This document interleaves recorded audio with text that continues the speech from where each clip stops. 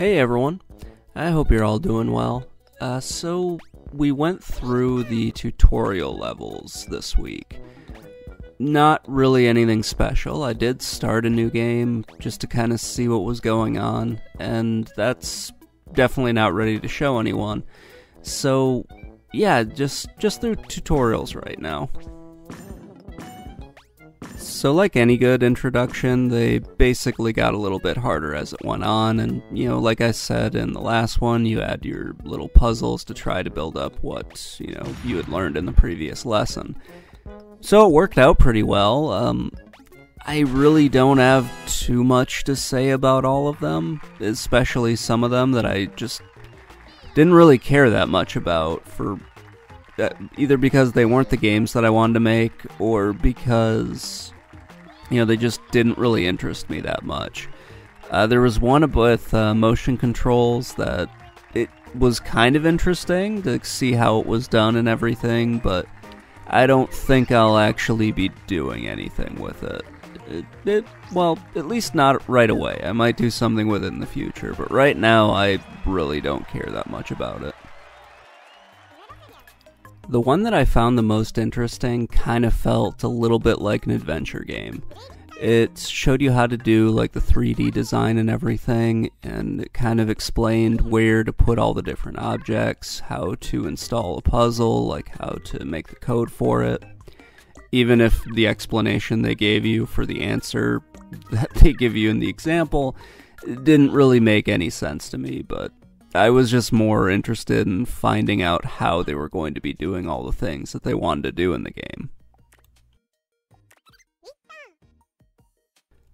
That was the one that really kind of got the wheels turning in my head as to what I wanted to do for next week.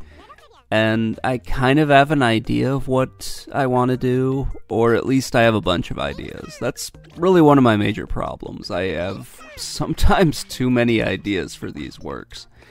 But I'll eventually have something, at least something close to what I want, or, I'll buckle down and get to it eventually.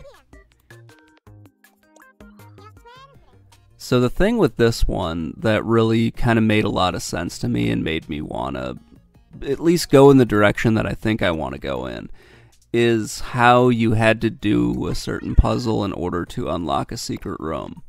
And that's just something I always found kind of interesting with video games, is finding a way to do certain things in order to, unlock another part of the game. And just the way they did this, So the way they did it at first didn't make a whole lot of sense to me, but I think they were just trying to show some of the mechanics, because they had like this secret wall linked to like your right joystick, so you could kind of move the wall around and see where you were going. That was one of the steps in this that kind of drove me a little crazy, because it was weird. Like, I don't know why they do that, and they don't just jump to like where they're actually coding, or at least why they code it in one way and then they have you delete all of that and then change it. I don't know. I think they're just trying to introduce mechanics slowly, which makes a lot more sense. And me and my weird brain is like, no, let's just jump right in and go straight to where we need to go.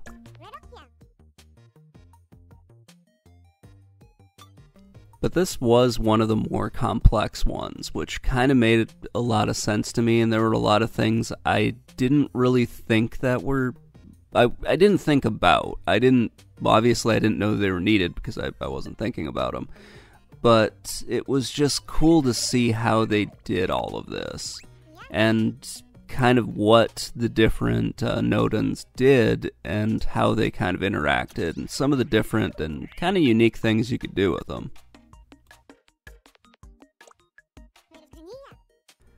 I also want to talk about the camera angle in this. So the way they have it set up is on like an isometric angle with the camera. So it's not going to be following the player around, you're in just a single screen. And that part was kind of interesting to me. It's not the way I'm going to do it in my game, but that one was cool to kind of see how it worked. And I did play around with that a little bit because I thought, I can have the camera pointing at my character while he's running around, and that would replace the need to have like the game screen camera actually locked on the player. And when I was messing around with it, that didn't work out, so I had to go back to the game screen.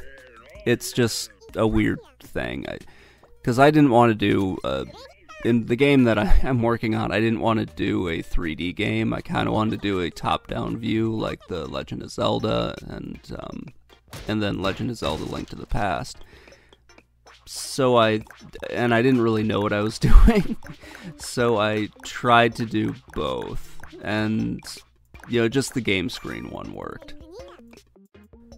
Sorry that was kind of a confusing explanation. Hopefully it'll make more sense once I actually show off what the game I'm working on looks like. But yeah, I took a lot of stuff from both this design, a little bit from the racing game design, and some from the platformers, and I'm just trying to see how each one of those things works together. So the thing that I really liked about the racing game that I mentioned was how they explained a little bit of their artificial intelligence. So with that one, you're basically racing another car, and they do a few things to, one, get the opponent to actually move, and two, to get the opponent to sort of move around the bend and everything. It's honestly set up in a way that you can't lose, or if you do manage to lose, then, you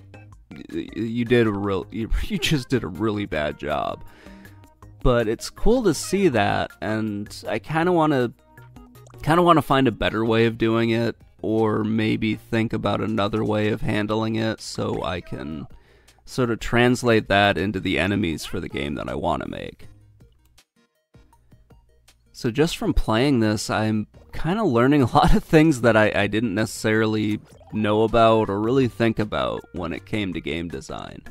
I am a beginner on this, so I really don't know most of what I'm doing. That's why I spent so much time with the tutorial and just kind of learning everything as I went.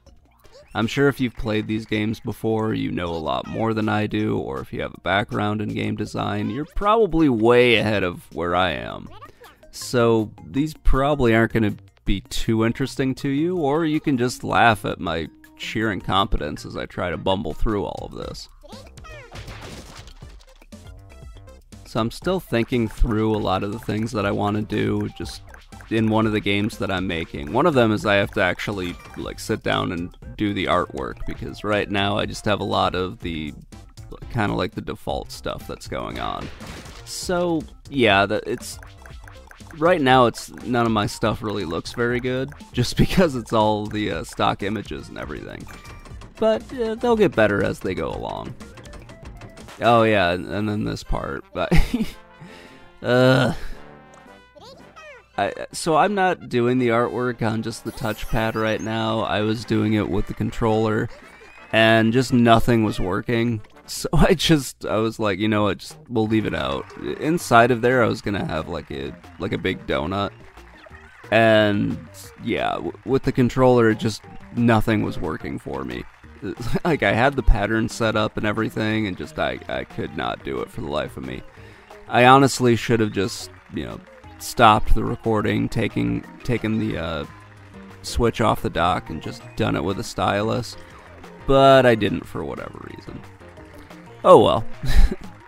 So next week we'll have something different. It won't be the tutorial anymore. It'll be just something that I've kind of whipped together over the next week.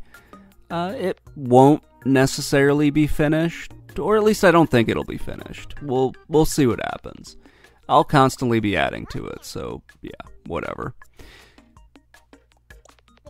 So I'll see you guys next time. I hope you enjoyed this. Please let me know what you think in the comments below, or if you have any ideas for me to try out, let me know. See you later.